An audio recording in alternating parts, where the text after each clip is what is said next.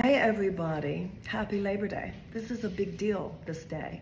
Too often we have these holidays and we don't think deeply about what they mean. And Labor Day is a big deal.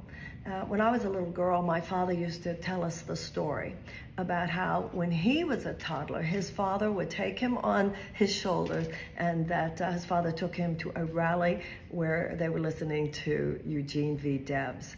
And Eugene V. Debs founded the original railway union. My grandfather was a worker on the Rock Island Railroad.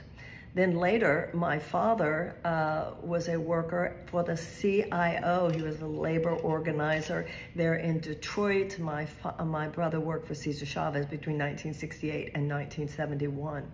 So when I was growing up, support for labor, excitement about labor, belief in labor was very, very strong. My father and both my parents used to say, if you ever cross a picket line, don't bother to come home. So it was something I bore witness to how America began to change, particularly in the 1980s, with this definitely a weakening of labor due to the demonization of labor by the forces of trickle-down economics, Reaganomics, etc. Once you started saying, oh no, the money should go into the hands of the stockholders as opposed to the other stakeholders, such as workers, with the canard that this was going to be good because then all those people who made all that money would create jobs, and then that would lift all boats. But their business model was not job creation. Their business model was job elimination and exploitation of workers. So all that this led to was a $50 trillion transfer of wealth and power out of the hands of 90% of the people.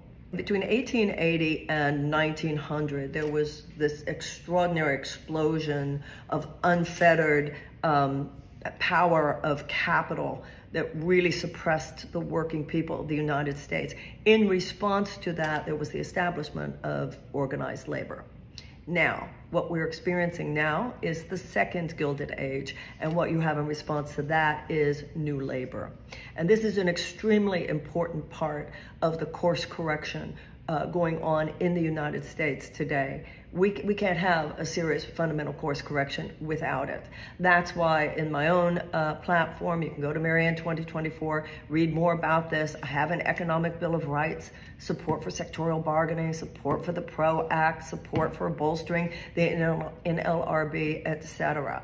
And been doing a lot with my podcasts and so forth. Christian Smalls, the University of Michigan grad students who did get their contract, congratulations on that. The baristas at Starbucks, the SAG-AFTRA strike, the writer's strike, and this week I'll be in Las Vegas and I will be on the picket line with the culinary workers.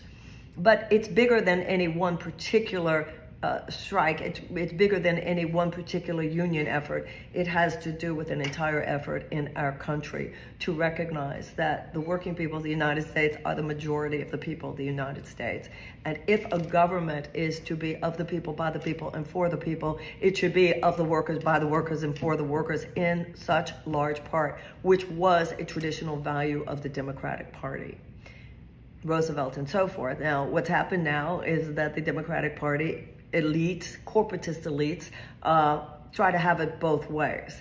So there's a lot of performative, yeah, we're with you, but not with you so much, for instance, as with President Biden, giving subsidies, but not demanding higher wages and benefits and everything that the workers need in order for it to be fair. You see what's going on with the UAW right now, and it's really exciting to see the kind of heft that is being displayed by new labor. It's really important to see the young activists. You know, we have a higher percentage of Americans supporting labor now than we've had since the 1960s, and young people support labor now to the tune of 88% of them.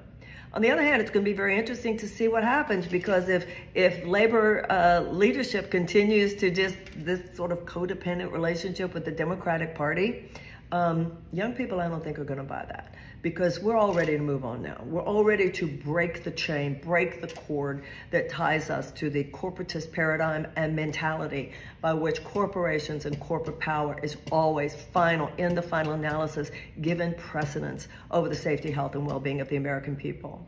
In my running for president, I see a partnership such as existed with Roosevelt and others, where the power and the heft of labor and the power and the heft of the U.S. president and the U.S. government is what should be, is in service to one another, where appropriate, mutual progress for the sake of the people of the United States. So I look forward to ways that my campaign can continue to amplify the voices of labor. And I'm working with everyone that I know within those spaces to bring forth a new day in labor in order to help bring forth a new day in the United States of America. So happy Labor Day. And don't let it be a mindless holiday now. Make it mindful. Read up. Think about it. Reflect. We have so much to do. God bless you, everybody. Have a beautiful day.